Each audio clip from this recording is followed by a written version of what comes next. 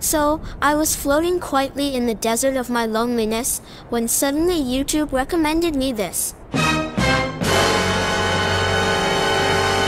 Didn't watch the video, because I refuse to watch middle-aged YouTubers. Instead, I went to GTK GitLab, and I tapped with hope on merge requests. And here it was. Add GTK grid view to the FileChooser. The patches are coming from George, but this is basically an early draft without a review from the design team. Not that matters, for setting a new emoji record already.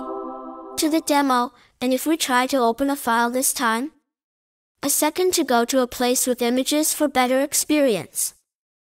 So, here on the list to view, the problem remains with the missing preview for selected files, but now we can switch to the grid view and have a much better visualization of the images.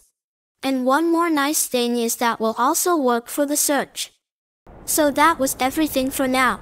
Happy Xmas maybe? 走れソリよ風のよ